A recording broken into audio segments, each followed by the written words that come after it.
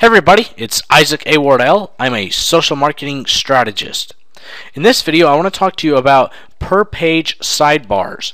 Now, per-page sidebars is a wonderful plugin that allows you to put widgets on your sidebar that are only applicable to a single page. So when you have your sidebars usually on your WordPress website, they're applied to all of the pages throughout the entire website that use the page sidebar.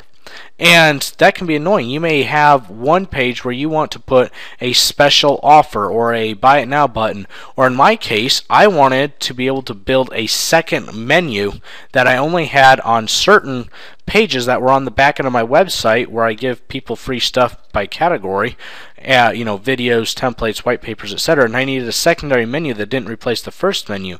So all of these different ideas are things that need a sidebar that's set up on a per page basis and not applied to the whole site. And per page sidebars plugin allowed me to do all that. It's a free plugin, very easy to customize and use, and I highly recommend it.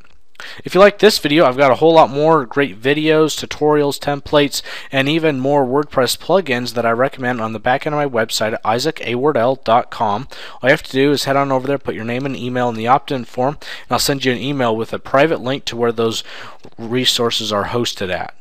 I'll look forward to seeing you over there.